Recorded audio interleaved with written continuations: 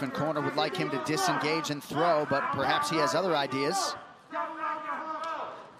Man, Griffin looking so sharp in this fight, and he really is. He's made a lot of adjustments, and you can see the difference. Oh, beautiful elbow over the top, and Brahimaj is bloodied and battered. Oh, it looks like his ear is in a world of trouble. Mark Smith is going to stop the fight, and this is going to be it. Stay here. Stop. Wow. That's it.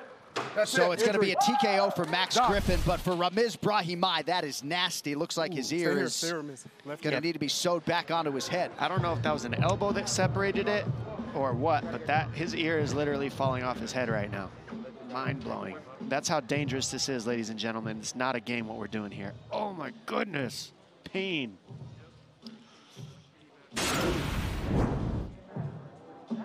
Yep, it was. Oh man, hanging by a thread. Viewer discretion advised. But for Max Griffin.